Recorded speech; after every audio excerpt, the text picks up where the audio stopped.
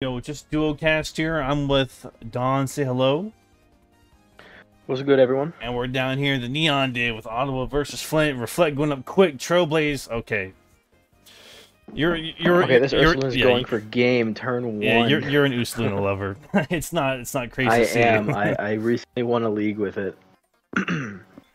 Not too uncommon to see Didn't Ursulina even come go out for the game. last game, but that's besides the point. So yeah, I gotta say, Ursulina turn 1 is an interesting call. I'm not sure it's a bad call, but it's interesting for sure.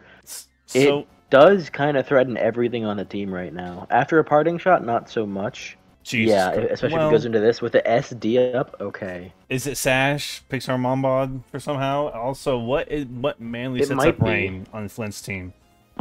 What manly sets up Rain here? Because you know we bring Zapdos, Arch, and it could be Zapdos. Terra Ghost. Terra Ghost. Okay, hold on. SDs Fire again. Punch coming out? Another SD. Okay, I get a feeling we're gonna see a Trailblaze coming out here. I mean, that burn damage, you better also, attack quick. That Leavanny is doing a lot of damage. Yeah. Yep. Now an Earthquake here. Luna should kill. It's Scarf. Oh, the crit. Oh, that crit matters 100%. But the burn. That and trade now, is, in my opinion, that trade's really good. That trade ain't too bad. The biggest threat to Ottawa's team is now gone. Okay, this is interesting here because I think no matter what, I don't know, Basculegion, it's adaptability. It probably kills T-Tar through sand. Yeah. Well, yeah. Who needs rain when you got sand? Oh, it's Life Orb. Okay. Just in case you need. Interesting how in this weather matchup, Flint decided to completely forego even trying to win the weather war. She just decided to just go balls to the wall and just go adaptability Basculegion, which is clearly paying off. This extra drill. Ooh. Throat chop. Okay. I did not know extra even got that. Yeah, no. Does Zarude get Rain Dance? I feel like it's a Rain Dancer. I have no idea. Close combat, okay. Big close combat. No more reflect, but we gotta get it back up. This is a tough turn. Interest just staying in. Okay.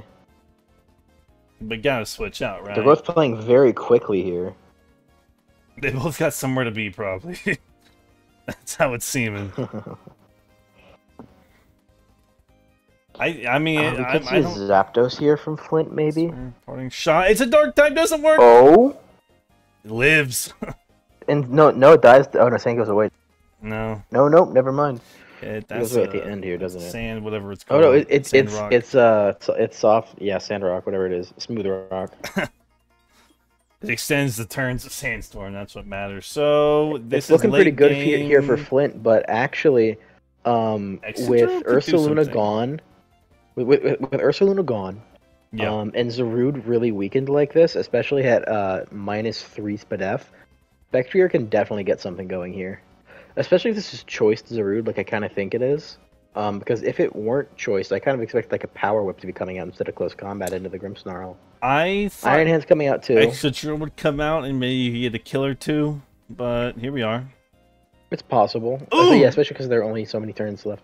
That is offensive Iron Hands and offensive Zapdos, it looks like. So Zapdos going to go for a quick Hurricane here?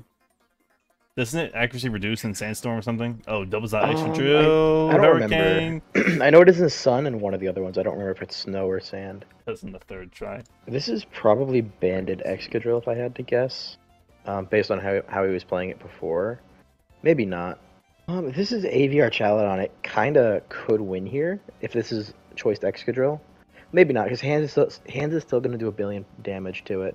Unless it's Drain Punch over CC. I don't know. Hard to say. Apparently there's another game going on right now as well. Yeah, there is. Crazy. Well, we can just go right into that one after this. As this game's going on pretty quick, I'll have that game pulled up. I mean... Okay, Excadrill really trying to just break through right here. It does break through, kill the Archaludon. I don't think anyone's surprised that killed. Yeah, now Zarude. I think this is probably Scarf Zarude. It could probably click U-turn here or knock off. Yeah. Now what do we see? Maybe Moth or Vast Legion's also fine. Actually, no, this is kind of a bad play, I think, on Flint's part, because now Spectre gets to come in for free and click Shadow Ball. Does Ottawa know that, though? Ottawa, please tell me you know it. Please tell me you know. Oh, goodness, it is going very fast. I know this game has been 5.5 minutes. Wait, the Shadow Ball resists is a Rude, and if the Spectre gets boosted up, and this is not Scarf. Okay, he knows. I'm pretty sure it is Scarf Zarude, based on how it's been played. He knows. It should be. Maybe hands can maneuver. It's possible. It's a possibility. Yep, I was just gonna say. Sub-agility. Agility? Okay, wait. Does this Hold on.